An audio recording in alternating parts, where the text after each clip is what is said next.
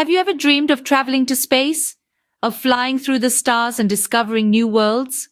Well, let me tell you a story about a young girl named Luna who did just that. Once upon a time, Luna was just an ordinary girl with an extraordinary dream. She wanted to travel to the stars and explore the unknown.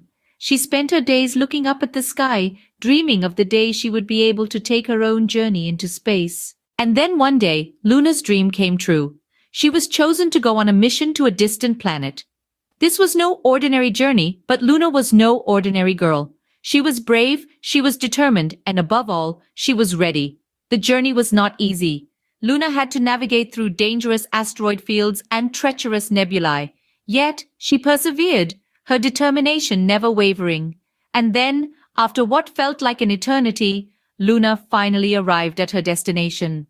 The moment she set foot on the distant planet, Luna made history. She was the first person to ever explore this new world.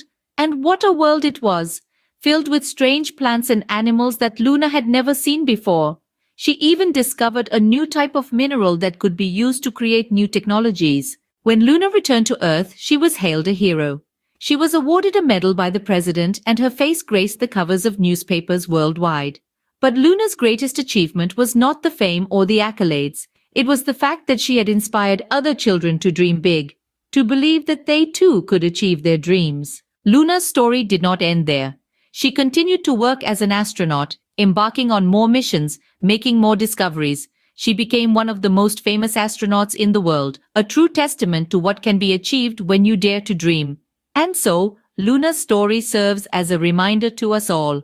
No dream is too big, no goal unattainable. It doesn't matter how small you are or how big your dreams may be. With determination, courage, and a little bit of stardust, you too can reach for the stars.